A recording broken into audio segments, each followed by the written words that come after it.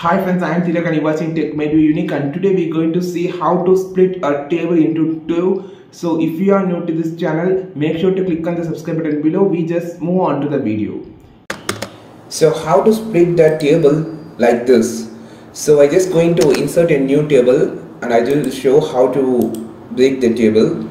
So I just inserting a 4 into 4 table here and the numbering as 1, 2, 3 and 4.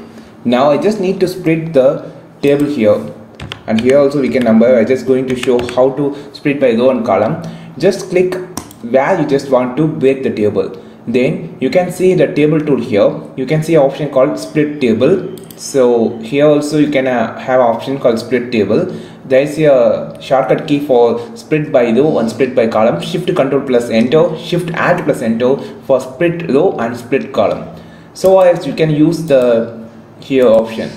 I just going to split by row. You can see it has been splitted, and I just need to split this two. So you can clicking on here. I just going to split the column. Just split the column. You can see now the row has been splitted, the column has been splitted by this option. So you can use this option to split the row or column on your table. I think this video helped you how to split the rows and columns on your WPS Office Writer. If you need more help, just comment below, and we will meet our next video with your super valuable content. This is Tilak signing off from Tech Made Me Unique. Have a wonderful day.